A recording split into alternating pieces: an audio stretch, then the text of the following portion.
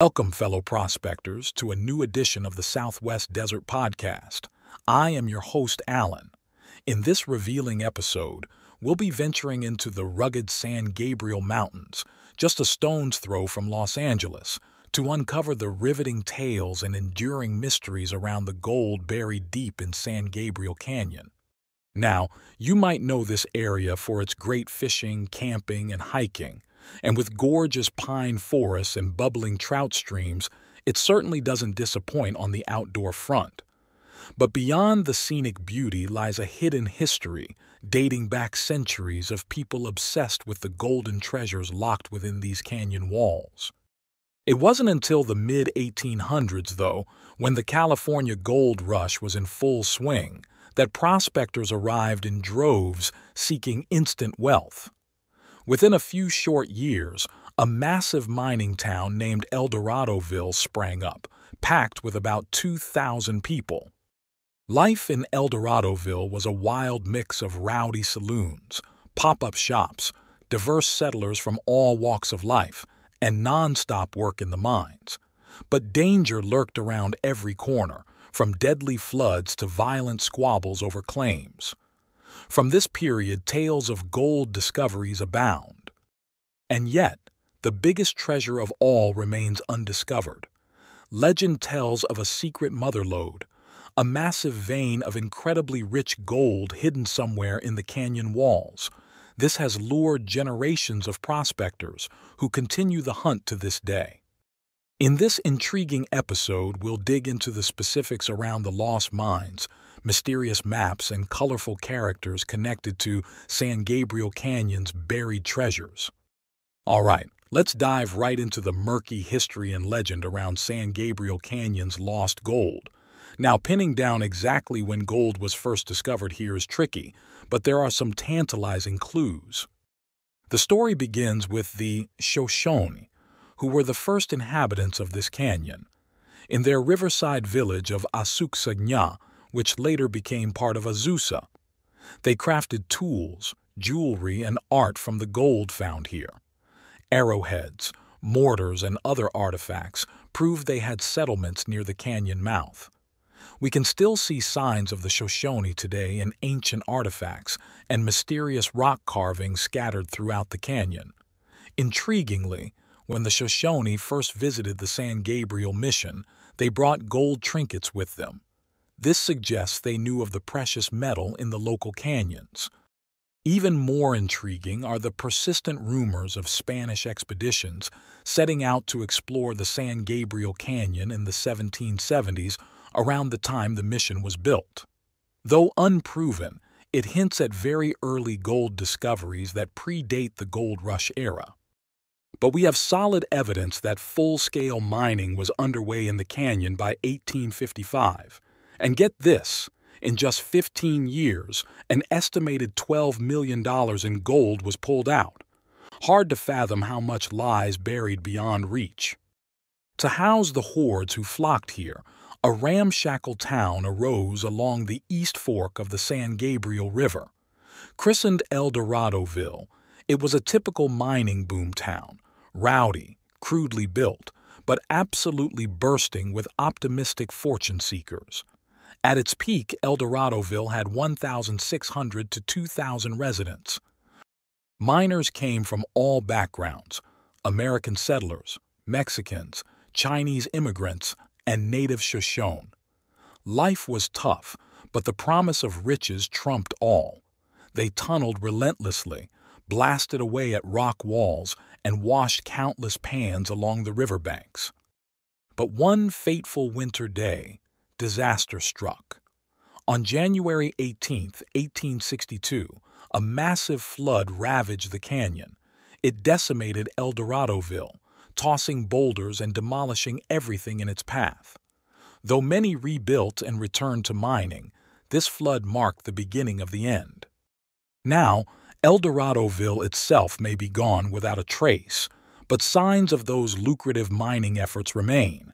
Extensive tunnels, scarred cliffs, and excavated ridges testify to just how thoroughly they combed these canyon walls. Some tunnels cut deep, stretching hundreds of feet into the earth. Others are partially collapsed, barred by rock falls. While fascinating to see, do not enter these unstable shafts. No amount of lost gold is worth that risk. Instead, retrace the footsteps of those fortune-seeking 49ers along the trails and ravines where the town once stood. Imagine the chaos of Eldoradoville during its heyday, fueled by gold fever. All right, now for the fun part, the lost mines and buried treasures. Here are some of the tales and legends around San Gabriel Canyon's secret riches. First is the story of Old Man Hardy, passed down directly from the daughter of a 19th-century canyon rancher. Hardy was an English miner who supposedly located an insanely rich lode of gold-bearing green slate, but its location died with him. Here's how the story goes. Once a year, Hardy would return to mine this hidden lode, which the family called the Green Slate Ledge. He'd take the rancher's young son as a guide, but never let him come close to the source. After mining for 2 weeks, he'd return with enough gold to live off for a year. On his last trip, Hardy was murdered in his cabin, taking the secret location to his grave. Somewhere out there beneath the pines and granite cliffs could sit a gold-laden green slate deposit just waiting to be rediscovered.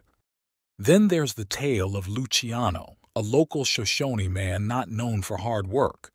Yet somehow, he never lacked cash. Prospectors noticed his odd habit of disappearing up canyon just when his supply of tobacco and whiskey ran low. 2 or 3 days later, he'd return from the direction of Iron Mountain with ample gold to fund his sloth for months. Try as they might, no one could trace Luciano to the source. The sly old codger died without revealing his personal mother lode. And Luciano wasn't alone in his uncanny ability to routinely uncover riches. Whispers tell of other native people frequently turning up gold from places unknown to the white settlers. Could it be ancestral knowledge of rich lodes passed down within the tribes? Some even believe the Shoshone know the true location of the legendary mother lode that birthed all of San Gabriel Canyon's gold. But for now, it remains their fiercely guarded secret. All right, last tale of lost fortunes, a puzzling map and ominous warning. In the late 1800s, an apprehensive miner handed a crudely drawn map to a young boy from Eldoradoville.